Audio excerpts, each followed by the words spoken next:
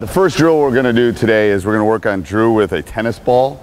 I personally think this is more advanced than the balloon dribble, just because this ball, especially a tennis ball, will go up very quickly and come down, where a balloon will kind of float a little bit. So this will, you know, like I've told him, you drop the ball, you go pick it up, come back, and we'll keep going with the drill. So the first one he's going to do is he's just going to toss it up and come back down with it. Go ahead, Drew. Again, just tossing it up. Switching hands. We won't do both hands right now, but okay. Next one is he's going to do what I call the scoop. He's going to throw it up and kind of scoop it down. Yep, just like that. Go ahead, Drew. Notice he's down in that good defensive position. His legs could be a little bit farther apart. Nice. Okay, stop. Next one is going to be crossover, just a regular crossover. Yep, go ahead. So throwing it up, but again, that happens. It's hard. You know, Drew's done this a bunch. It's hard because the ball it comes down quickly. And why I like it is it really forces them to keep their head up. All right, stop.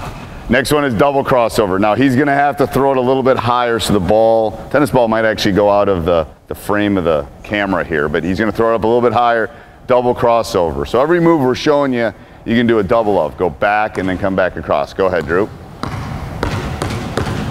Good. And that was there, he just didn't catch it. So again, what it's doing is it's forcing him to get his head up. Notice you're not gonna dribble looking up at the moon. One more time.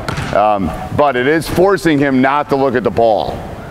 So when he gets better at it, he won't have to go as high. What I tell my guys too is a big part of this is, you know, and the ball bounced off, he jumps back and keeps running the drill. You can always make it harder on yourself. You know, you can use a medicine ball. All right, Drew, stop. You can always make a drill more difficult. Even those really basic ones you can make more difficult. Okay, next one we're gonna do is single between the legs. Go ahead, Drew. We won't do double just because we're kind of constrained on time here. Go ahead, Drew, keep going. So you could do double between the legs just like you do double,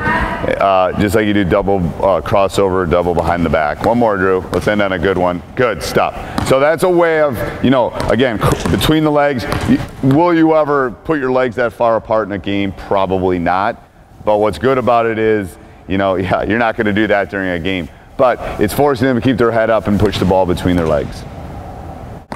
Next one we're going to do is what we call behind the back. I think this is the most difficult one. You know, this is one Drew's just kind of starting to work on. You know, if you mess up, you just pick the tennis ball back up and you start over. He won't be doing the double behind the back, but if you do that drill, just make sure you're really low, almost like you're sitting on a chair, double behind the back and catch the tennis ball. Go ahead, Drew. Let's give it a shot. Good. And again, it's forcing him to keep his head up.